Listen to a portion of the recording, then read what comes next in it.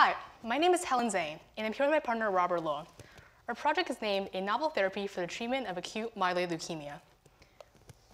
Leukemia is a disease that is characterized by the overgrowth of white blood cells in the bone marrow and body. Acute myeloid leukemia is the most common adult acute leukemia. The common methods to treat AML currently are chemotherapy and hematopoietic stem cell transplantation. Although this disease can be treated, most patients relapse in 5 years after the application of the current treatments. AML is so difficult to treat that there has been no new therapy approved for the past 30 years, so it is extremely important that we identify novel targets and develop novel therapeutic approaches. We thought of ways to identify a novel target for treating AML. We speculated that a gene that was highly expressed on AML cells and supported AML disease development would be a highly probable target gene. Therefore, we screened the AML TCGA database from the National Cancer Institute, which contains the data of 184 AML patients, and identified about 200 genes whose expression negatively correlated with the overall survival of AML patients. Here's the data for one of these genes called LILRB4. As you can see, the higher the expression of LRB4 in AML cells, the lower the overall survival of AML patients, suggesting that LRB4 may support AML development. With the help of the researchers in our lab, we selected LRB4 for further study because the lab had available reagents to extensively study this gene. And most importantly, LRB4 has unique properties that made it worthy of selection as an AML target gene. LILRB4 is a cell surface receptor, which contains an extracellular immunoglobulin-like domain that combines to its ligand. However, the ligand of this receptor is unknown. The binding of the unknown ligand triggers a conformational change within the receptor, eventually activating the intracellular ITM motif through phosphorylation. The intracellular ITM motif can then recruit phosphatases, such as SHP1 and SHP2, that transmit a negative signal to cell activation. LILRB4 is a member of the LILRB family, which has previously been found to be expressed by different types of immune cells and has the ability to inhibit immune activation. Therefore, LILRB4 is known as an immune checkpoint molecule. By inhibiting immune activation, these immune checkpoint molecules can indirectly support tumor growth. Regarding the function of LILRB4 in normal development, previous studies have not found an apparent phenotype in knockout mice, suggesting that LILRB4 does not play an essential role in the normal development of mice or hematopoiesis. Due to these unique properties of LILRB4, we selected it as the gene for further study. Thus, we hypothesized that LILRB4 plays a key role in AML development, and blocking LILRB4 signaling will inhibit AML development. In order to test this hypothesis, we studied the expression of LILRB4 on human leukemia cells.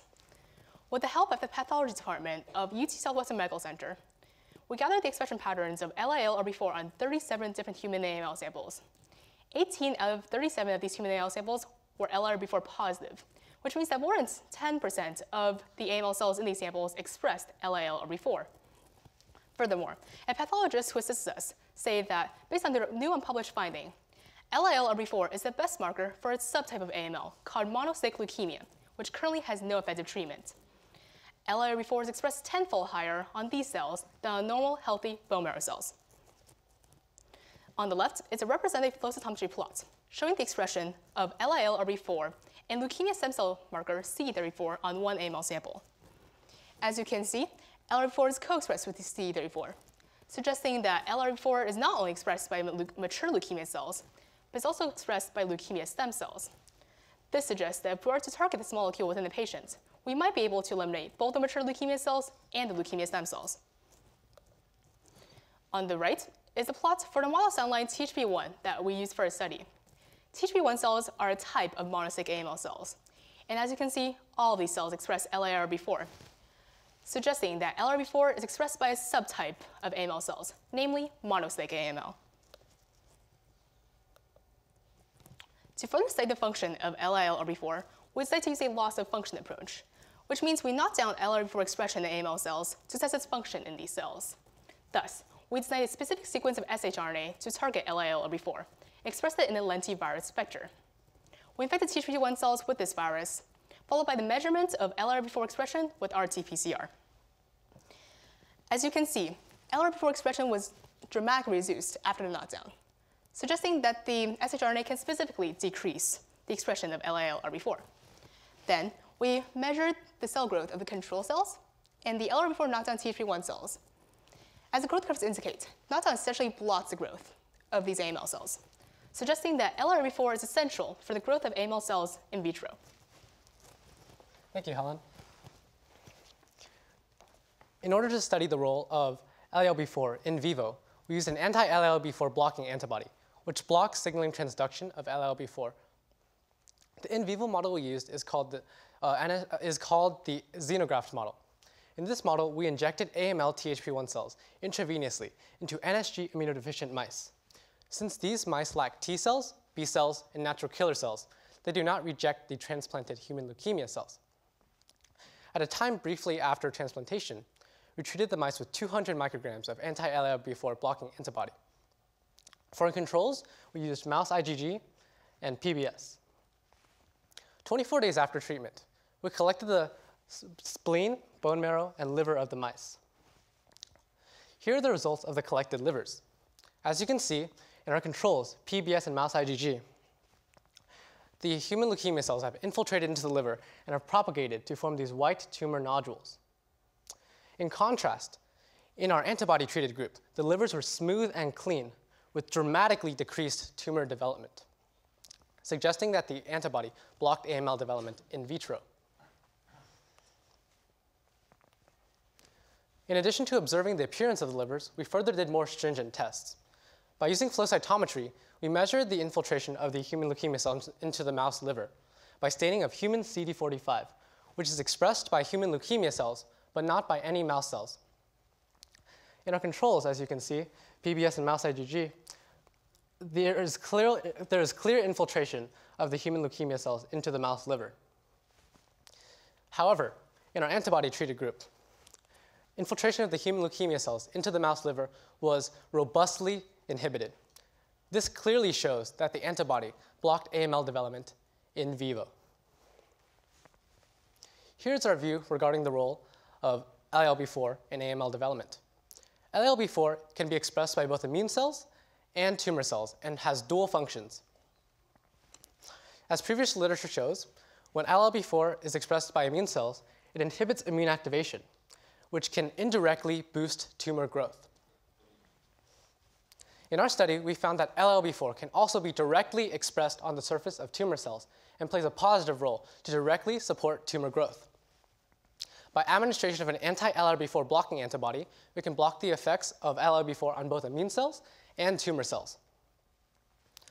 By blocking the effect of LRB4 in immune cells, we can stimulate immunity against tumors.